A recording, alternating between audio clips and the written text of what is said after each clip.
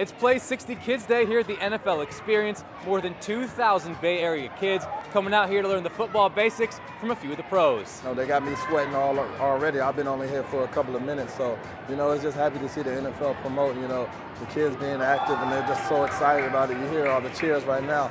So it's just a great opportunity and an honor to be here to help the kids. Man, these kids out here, they're having a lot of good energy, man. Everybody out here having fun, and it's just exciting, to bring these kids out for Super Bowl week and let them get real hands-on with us, man. It's a great experience. Now, when you're on offense, our goal is to get 3 touchdowns. The first team to 3 touchdowns wins the game. Marcus Martin, we just played a scrimmage, and he beat me, but he had a ringer. I don't know where he came from. He wasn't on the team originally, but I'll let him take that, so it's all good. So it's a great thing, see guys out here on the same team, same age, willing to do things for kids, so it's pretty cool.